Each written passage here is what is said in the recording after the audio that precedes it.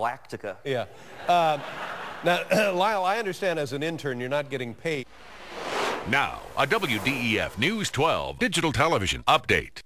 It's the end of an era here at WDEF News 12. In just a few moments, we'll turn off our old analog signal and only broadcast over the air digitally.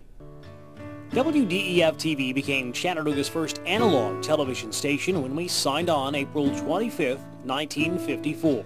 Good afternoon, ladies and gentlemen.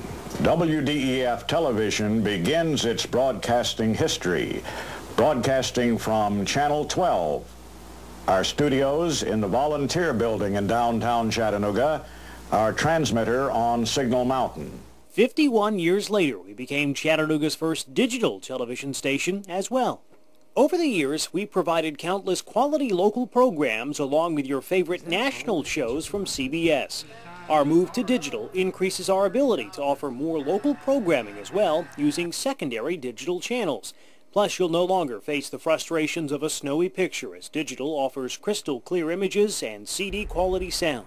The switch, in our case, will actually increase our coverage area and therefore provide the benefit of high definition to more people in the viewing area. Although you may not be digital ready now, we look forward to you joining us on the other side. When you add a digital converter box to your analog set, purchase a new digital television, or subscribe to cable or satellite, you'll find us again. Congress mandated the move to digital back in 2005 as a means to free up airwaves to improve communication for first responders. We're not alone in this transition tonight. Beginning tomorrow, the only way to keep viewing 5 of the 7 local broadcast stations will be digital. As we dim the lights and our analog signal fades out, we leave you with some final images from our past as we look forward to sharing new experiences in the future. I'm Joe Legge. From all of us at WDEF News 12, we bid you good night.